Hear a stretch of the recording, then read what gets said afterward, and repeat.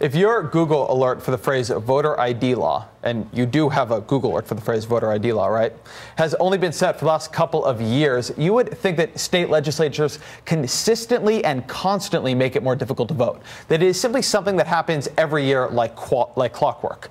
But if your Google alert is more than 2 or 3 years old, you know that what's been going on since the 2010 election is historically unprecedented. Since 2011, at least 180 bills making it more difficult to vote have been introduced in 41 states. That is a new trend. It is not normal in America in recent years. Before the 2006 election, in fact, no state, not even one, required you to have a government-issued photo ID in order to vote. Not one state. That particularly strict regulation is a totally new thing. Then the 2008 election happened with its unprecedented turnout among minorities and the young. And then the 2010 election happened and Republicans took over control from Democrats in 11 state legislatures. And almost immediately thereafter, voter ID bills became really, really popular. 16 states have now passed restrictive voting laws. Every single one had a Republican-controlled state legislature, every one except Rhode Island.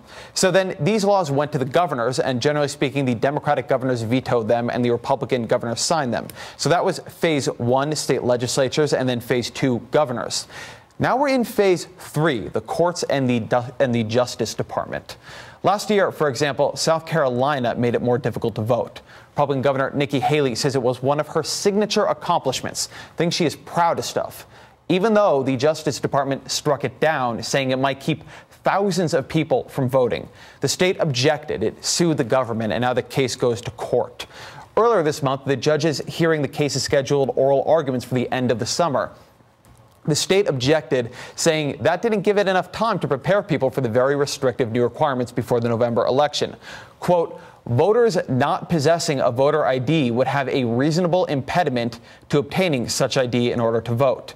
The case went forward anyway, and despite that dire warning from the state's own lawyers that there wouldn't be enough time to implement the new law if the case went forward, if the judges rule in its favor, the state is nevertheless going to proceed with its restrictive new voting law anyway. Reasonable impediment, schmimpediment. Schmimpediment, by the way, is very fun to say. The Justice Department has to sign off on changes to South Carolina's voting laws because of the state's less than stellar history with voting rights.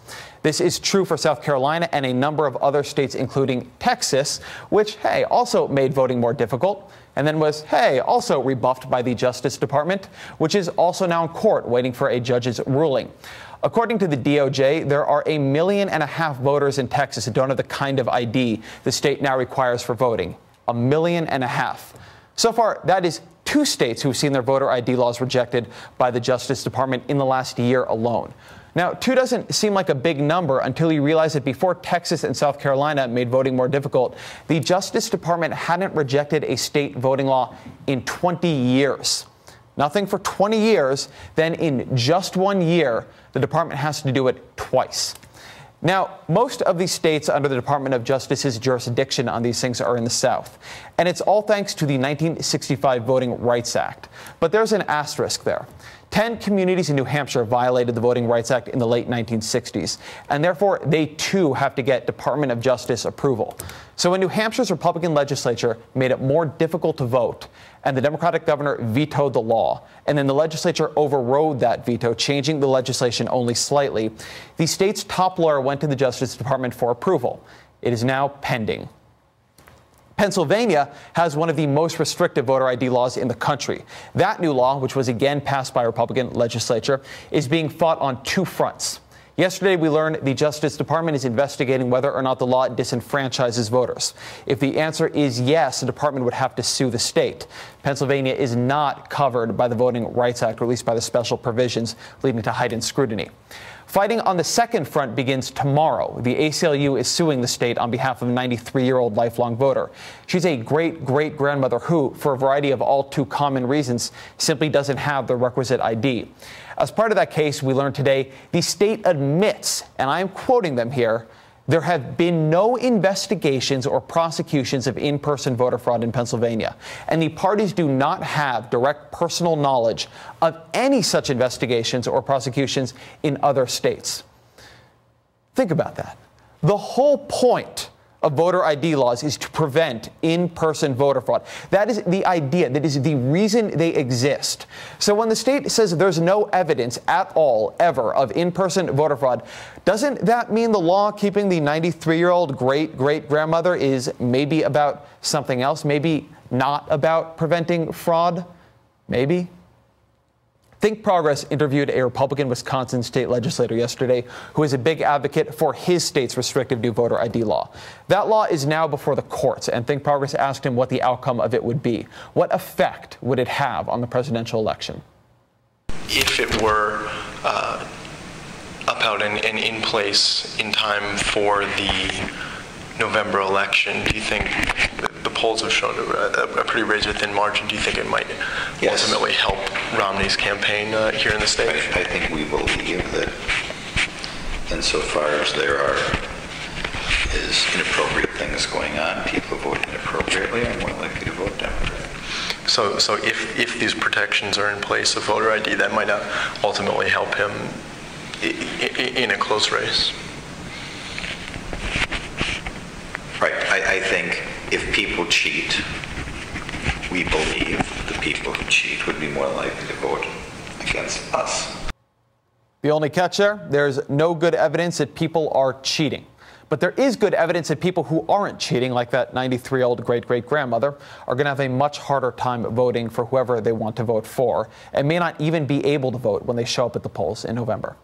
Joining us now is Nicole Austin Hillary, counsel for the Brennan Center for Justice and director of their D.C. offices. The Brennan Center is involved in the legal challenge to Florida's efforts to restrict third-party voter registration drives. Nicole, thank you so much for being here. Thank you, Ezra. What does it mean in Pennsylvania that they have admitted that they actually don't have any known cases of voter fraud? What does that say about the underlying drive and motivation of the law? Well, Ezra, it actually means there's no there there. When you go to court, we all know you have to have evidence that supports your claims. In Pennsylvania, the court is going to want to know what is the evidence that the state has that there is indeed a problem with in-person voter fraud. By way of this stipulation, the state is basically saying to the court, we have no such evidence. So that will greatly benefit the plaintiffs in this case. We certainly don't know what the outcome will be, but this certainly will be a great benefit to the plaintiffs. Now, we've not seen many cases of this type because for 20 years we haven't had laws like this one that need to be challenged in court. But is there an understood bar which states have to clear in order to clear the Voting Rights Act hurdles? I mean, do we have any sense what the court will actually be looking for here? Well, as you mentioned earlier, there are certain states that are covered by Section 5 of the Voting Rights Act. Mm-hmm. Those states have a different set of parameters that they have to meet.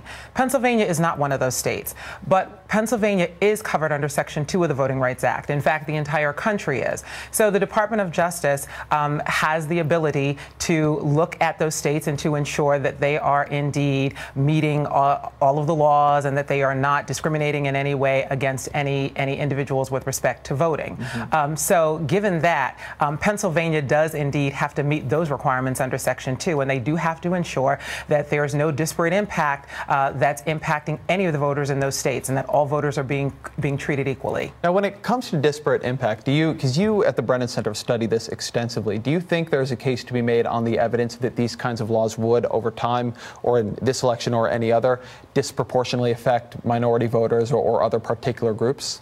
Well, the Brennan Center has done a couple reports that I think you're probably familiar with. One that we did in the fall that outlined all of the various voter law changes throughout the country.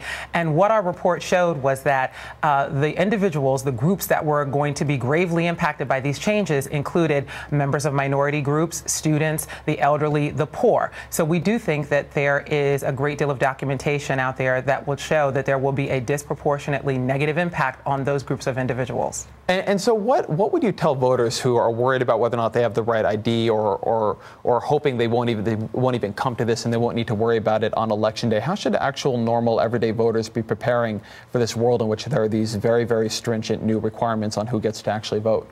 Voters should actually be finding out exactly what the requirements are in their individual states. And as you stated, it varies from state to state. That's part of the confusion. I was on a panel recently with the Secretary of State in West Virginia who said that she had voters in her state calling to say, what are the ID requirements in my state? Well, West Virginia is a state that doesn't have those requirements. So that just shows how confusing it is to voters. But what voters need to do is to find out exactly what the requirements are in their particular state and try to do what they can to ensure that they are meeting their requirements, because what we want is to ensure that all voters have the right to vote, that they can exercise that right, because that's what's most important, regardless of whom they vote for. We want to ensure that every voter has the opportunity to exercise that right. So find out what the requirements are and do what you can to meet them. Nicole Austin Hillary, counsel for the Brennan Center for Justice. Thank you very much for being here tonight. Thank you, Ezra.